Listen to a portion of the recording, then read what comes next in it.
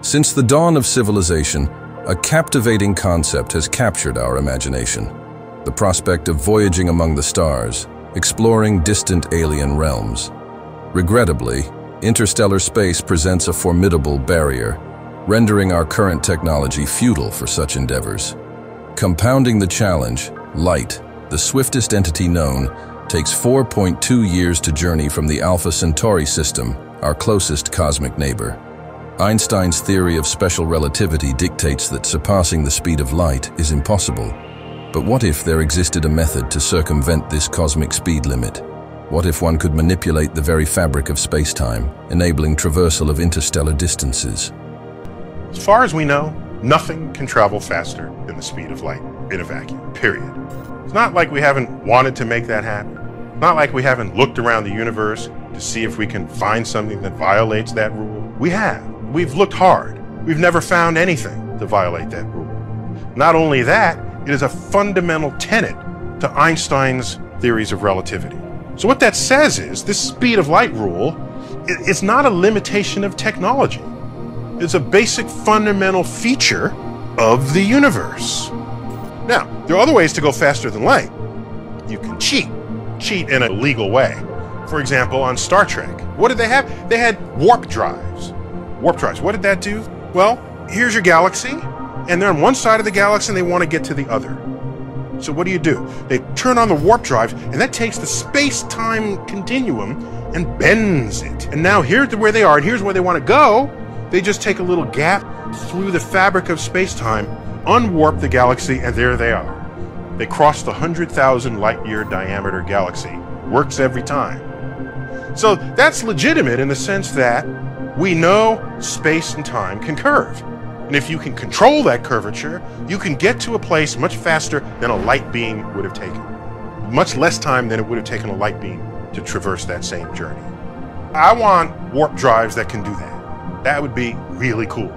But not only that, this little path that they took to cut from one part of their space-time to another, we have a term for that as well. It's called a wormhole. That is a portal in the space-time continuum that takes you from one part of the universe to another. And the more energy you have, the more you can curve major sections of the universe to traverse great distances. And I assert that if we're ever going to travel the stars, if we're ever going to cross the galaxy or visit another galaxy, it's going to have to be in some kind of way that exploits wormholes and the curving of the fabric of space and time. It's going to have to, because our fastest spaceships, if you hop a ride on them today, would take you 50,000 years to reach the nearest star to the sun. And the nearest star to the sun is sitting on our nose compared with the scale of the galaxy. In April 1970, NASA's Apollo 13 mission veered around the far side of the moon, placing them more than 400,000 kilometers from Earth, the farthest humans have ventured from our home planet. For a manned Mars mission, we'd need to surpass this distance 136-fold, given Mars's minimum distance from Earth of approximately 54.6 million kilometers, roughly a third of the Earth-Sun distance, termed 1 AU. Neptune, the farthest planet in our solar system, sits roughly 4.5 billion kilometers or 30 AUs from the Sun, taking sunlight 4 hours to reach it. Despite these vast distances, even our nearest star system, Alpha Centauri, lies a staggering 269,000 AUs away, rendering the use of AUs impractical when discussing stellar distances.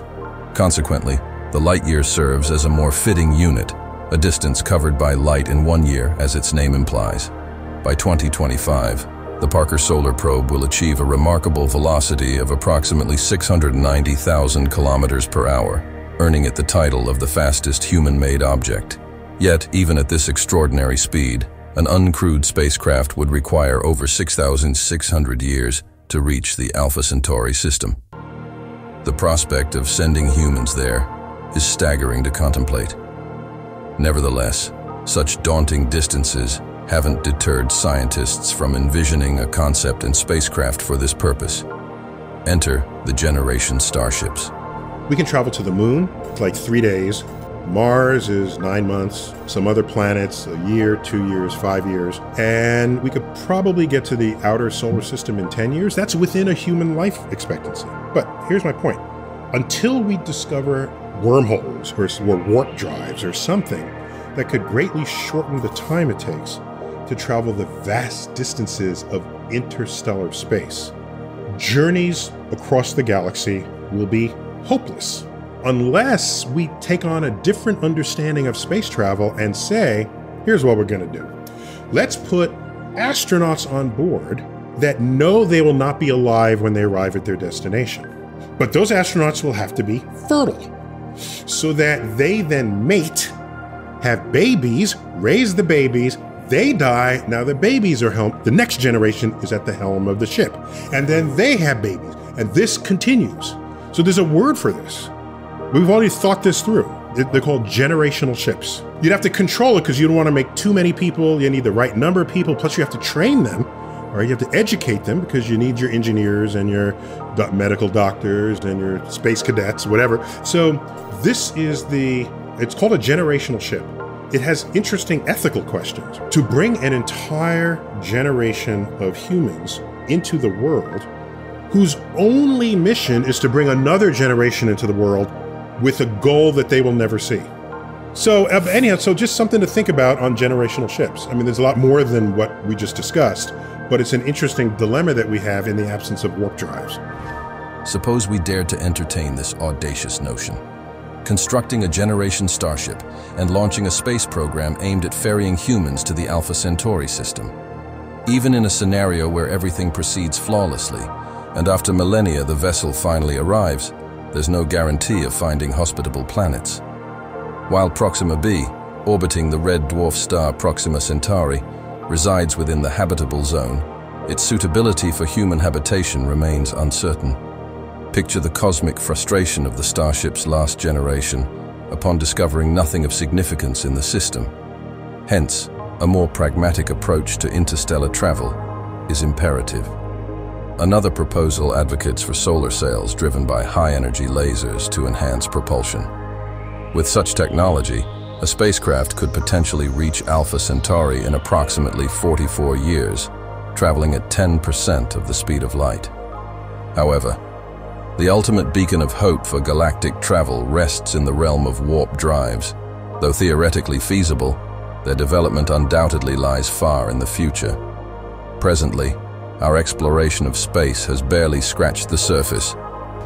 When people say they want to go into space, generally they mean they want to go into orbit. The astronauts that left Earth to go to the moon. So there was Apollo 10, 11, 12, 13, 14, 15, 16, 17.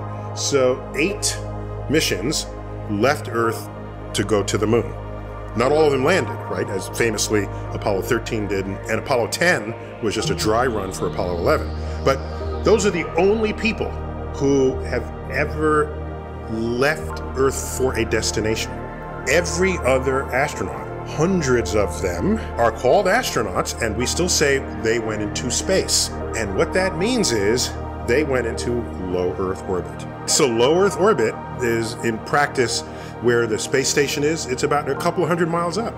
So when people say to me, you want to go into space because somebody's got some orbital tourist thing, and I'm thinking, to me, space is the large-scale structure of the universe, not boldly going where hundreds have gone before, driving around the block, as low Earth orbit indicates. There's a functional definition of space. If you want to ask, have you been to space? Whether or not have you been in orbit? And that distance is the height above Earth's surface, where you've left enough of Earth's atmosphere behind you that the atmosphere is no longer scattering sunlight. I don't want the definition of space to be contingent on how thick your atmosphere is. Warp drives and wormholes have captivated the imagination of science fiction enthusiasts as 2 potential avenues for faster-than-light travel. However, in the realm of science, while these concepts are theoretically plausible, the intricate challenges associated with implementing them for interstellar travel remain unresolved. Despite their tantalizing prospects, the complexities of warp drive and wormholes pose formidable hurdles, particularly regarding the immense energy requirements surpassing our current capabilities. Nonetheless, scientists persist in unraveling the intricacies of these theories, fueled by the hope that one day they may unlock the secrets of interstellar exploration using such revolutionary concepts.